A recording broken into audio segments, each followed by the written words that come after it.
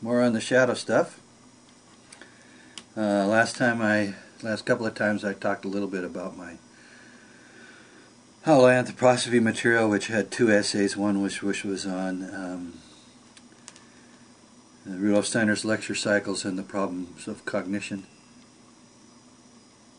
The musings on the epistemological swampland of the anthroposophical movement. Okay? And the other one was the Anthroposophical Society, is it a living social form? And these are important questions, you know. They're not simple, they're not easy to answer, they require some thoughtfulness. And if someone just reacts to them, you know, finding them stated somewhere and then goes, oh my, you know, that's really, I don't like that, so I'm going to hide my head in the sand and pretend that nobody ever raised these questions. Not good. Not if you want to practice real anthroposophy. And what makes something real anthroposophy? Well, the driver for the truth. That's the thing. You got to want to know what the truth was. That's got to be like at the top of why you're doing what you're doing, okay? So, I'm going to pause here a second. I got to make an adjustment. And I think it's useful to understand that when I got into this question of the epistemological swampland of the Anthroposophical Society, I didn't do it because I was looking to make trouble. In fact, I'd been going to anthroposophical meetings since 1979, and I didn't write this until 1997. So you're looking at something that kind of stewed at me for 20 years. And, you know, like most people, when I entered into the Anthroposophical Society, I had this idea.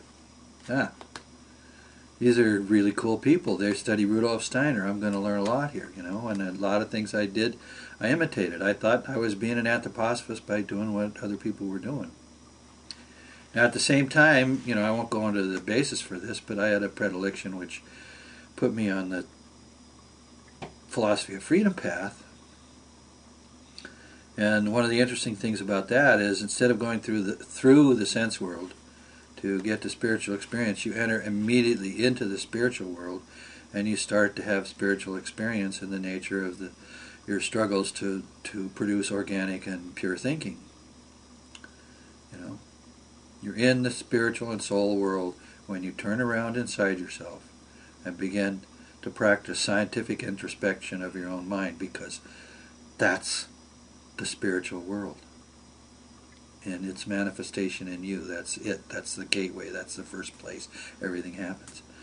Now, I didn't fully understand that because I hadn't read widely enough in Rudolf Steiner to have all this stuff. And I sort of assumed other people were doing it, you know. And of course, for reasons that were good instinctive choices on my part, I wasn't as attractive to some of the things that other people were doing. You know, so I would go to meetings, and I would go to meetings, and I would go to meetings, and at the same time I'm trying to figure out this philosophy of freedom stuff, and I begin to discover things about the nature of thinking. And I began to realize that, let's see how to put this, that one can think consciously and have an idea, precise idea of what you're doing when you're thinking. You're thinking on purpose. You're not just sort of thinking accidentally.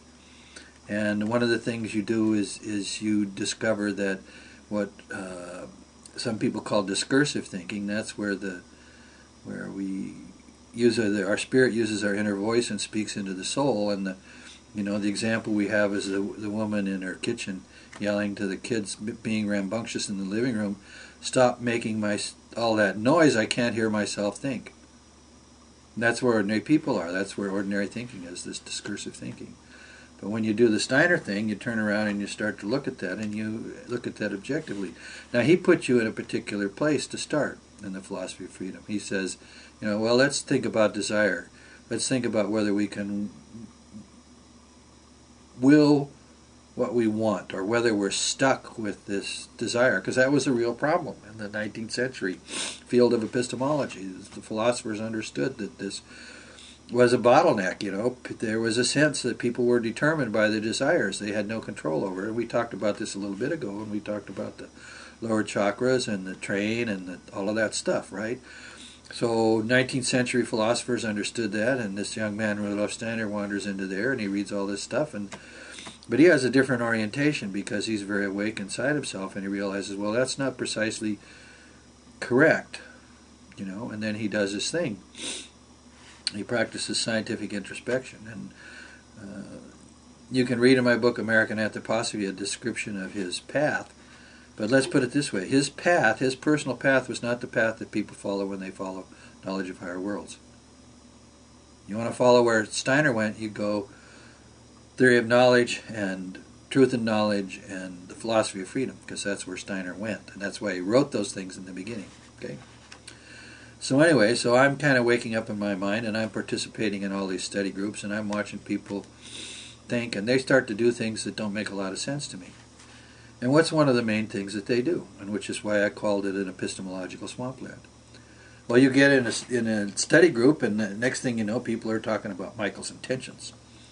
Or they're having an argument about whether or not this or that folk spirit is involved in this or that event in the world history. And they're looking at world history, and they use all these anthroposophical ideas that Steiner gave, and you listen to it after a while, and you realize that they're not thinking very precisely and exactly. And to a certain extent, they're not thinking at all, because they don't know, they haven't learned through scientific introspection of their own mind how it is that we in fact form concepts. Because when you do that, it's all transparent. It's like you wake up and you realize that when you form a concept, you do very specific things. And these very specific things can be kind of sloppy, which I call associative and comparative thinking in my various writings.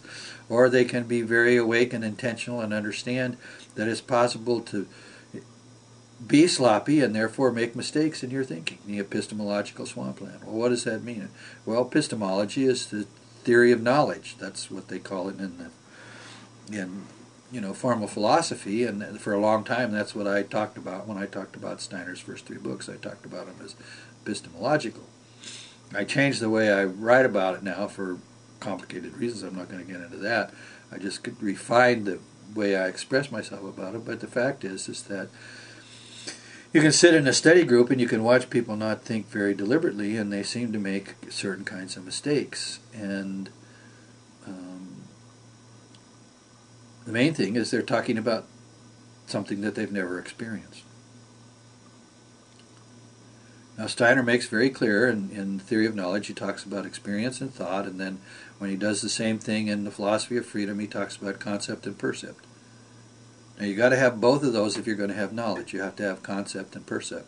Well, when somebody's sitting in the study group and they're talking about Christ this, and Michael this, and folk spirits this, they don't have the percepts. They don't have the experiences. They've never been there, done that, which Steiner did. All they have is what they built up out of reading a text.